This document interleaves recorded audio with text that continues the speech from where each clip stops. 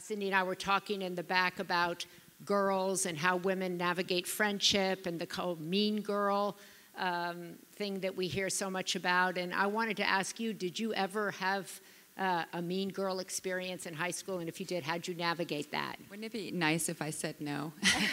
And sadly, that's not true, of course. And I think sharing those bad experiences, like, I think it helps other women and young women realize, like, they're not the only ones.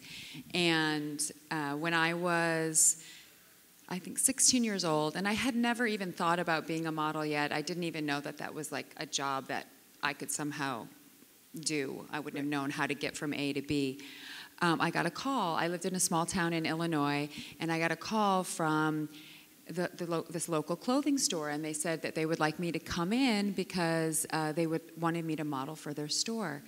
And I remember putting my hair in hot curlers and my Calvin Klein jeans or whatever it was, the jean of the moment, and going down to this little store.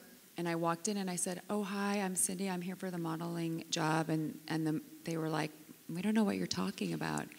And I said, "No, you guys called me and I'm here for the modeling job." And they said, "We're sorry, it wasn't us."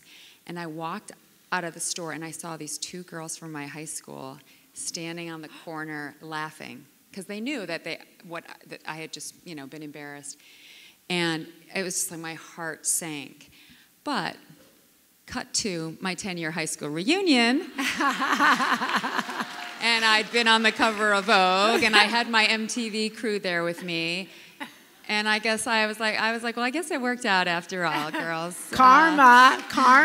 Exactly. So anyway, just remember, sometimes it works out that way. And don't let something like that defeat you. Yeah. I think that's a really important experience because you could have gone off and cried and said, "I'm never going to try that again," because so many people get rejected and dejected and then they can't go on. What has kept you kind of in the game and pushing yourself forward and not getting discouraged? Gosh, I think a lot of that is just the way that I was raised. And, I do talk about, and I talk about it in my book a lot, is that modeling is what I do. It's not who I am. So it's my job, and I worked hard at school, and I worked hard when I worked in a clothing store folding shirts. I worked hard babysitting.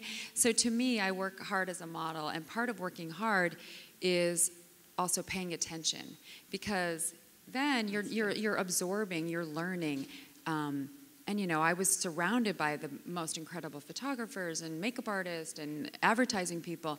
And if you hang out with really talented people, it does rub off on you, and you can actually learn so much. So I feel like I was able to, even though I dropped out of college because my modeling career took off, I was able in a way to get an education through my work by paying attention.